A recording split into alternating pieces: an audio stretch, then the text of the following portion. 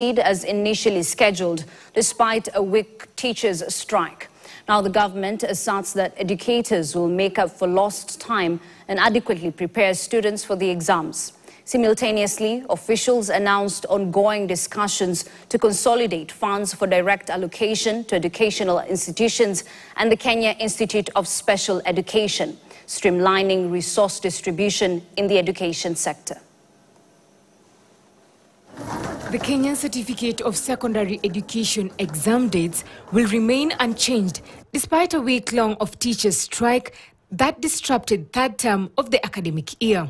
The teachers must cover the time lost in the remaining 7 weeks from the initial 9 weeks it was supposed to run following the industrial action by secondary school teachers that lasted a week. We want to thank our teachers who are already preparing these kids.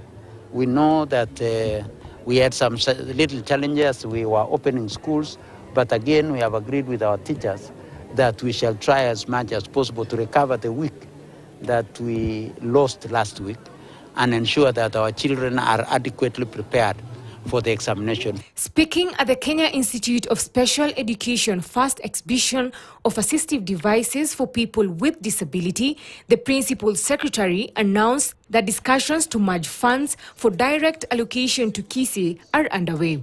The event showcased tools designed to support individuals living with various disabilities. We've decided that to consolidate and to be able to benefit from economies of scale, that instead of sending certain small amounts of monies to every other school, is that we shall send a certain component of that resource to the school, and we shall send a certain component of that resource to KCSE so that they consolidate and be able to acquire the devices in large numbers, and that way we shall benefit from our economies.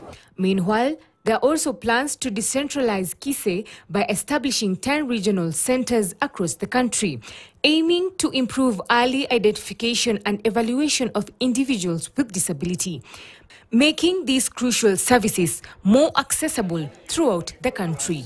Ann Musungu, KT News, Nairobi. We anchor our programs in terms of target audiences. The African Population and Health Research